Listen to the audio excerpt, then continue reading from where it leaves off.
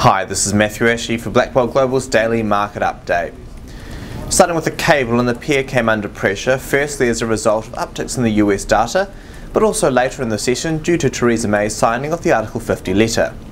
Now that this is ready to be handed to the EU, Brexit is squarely in sight, and losses could extend beyond the 24.50 mark when the London session reopens. Moving ahead, stay alert for the impending flurry of Brexit-related rhetoric. Turn to the euro now, and the pair was slammed back to the 1.0812 mark by some stronger US data, including an improvement in the CB Consumer Confidence Index to 125.6. Even with all the other data released, the slip was larger than might have been expected. However, the Article 50 letter may have something to do with this. Looking ahead, the German import prices figure is now worth monitoring closely.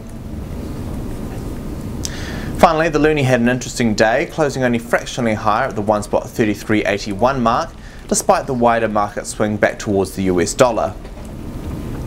This could come as a result of the BOC's Poloz remarking that he would welcome a dust-off of NAFTA, as he viewed it as having some room for improvement. Looking forward, the US pending home sales data will be in focus for many US dollar crosses. Well, that's all I have for you today. So Matthew Ashley of Blackwell Global's Daily Market Update.